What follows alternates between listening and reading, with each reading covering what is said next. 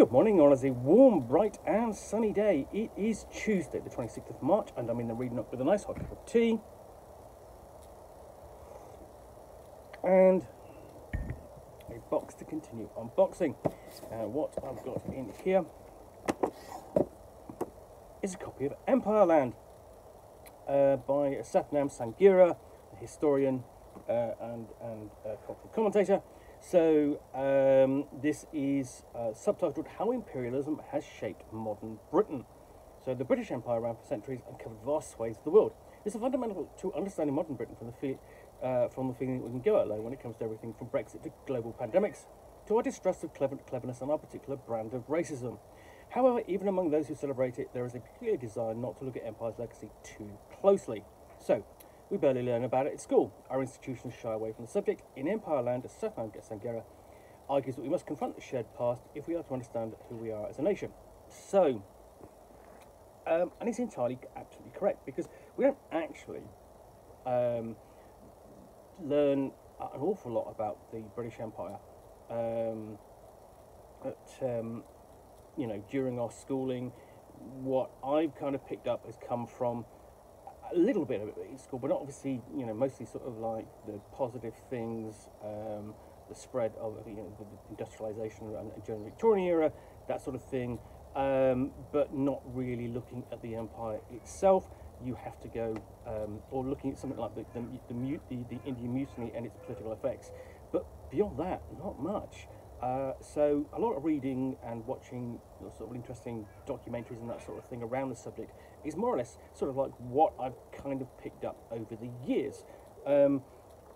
This was essentially said the Bailey Gifford Fiction Prize for Non-Fiction 2021 long listed. So it's a well-regarded book, so it will introduce you to the subject and explore what it actually means and what the effects of the empire and imperialism are on us, because we still sort of like, the legacy is still here with us today.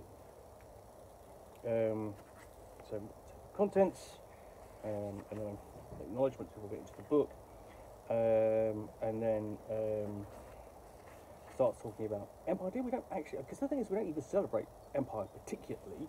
The nearest we kind of get to it is, I suppose, we sort of like look at it sort of like St. George's Day, something like that, and that is not always associated with positive cultural attitudes in this country, unfortunately, and same again with Empire, unfortunately. So yeah, this I think will be an interesting introduction to the subject. And, I mean, the book itself has extensive bibliography. I'm just flipping through. Let me just where are we? Okay. So yeah, that's just the bibliography of the book. Notes, of course, I mean, fond of any history book that's got notes, because essentially that allows you to look at the sources, look at the basically the subject matters actually explored it, in a little bit more detail as necessary. So on with an index, and so what else we do actually cover in here. So Empire Day, Imperialism and me, because obviously the thing about this subject matter is that you can look at it from different points of view, and anyone whose cultural origins lie outside of the United Kingdom is going to essentially have a different attitude to someone like me, who is Caucasian, British, born here, etc. So yeah, so that I think will be interesting to read. So that's Empireland, How Imperialism Shaped Modern Britain by Sathnam Sanghera. And there's a couple of documentaries that he has done since on television, and they're worth watching as well. if you're not going to read this. Anyway, thanks for watching another unboxing in the Nook. If you enjoyed this, then please do click on the like button down below, and if you want to be if you've got any comments or feedback, I do appreciate you taking the time to post those.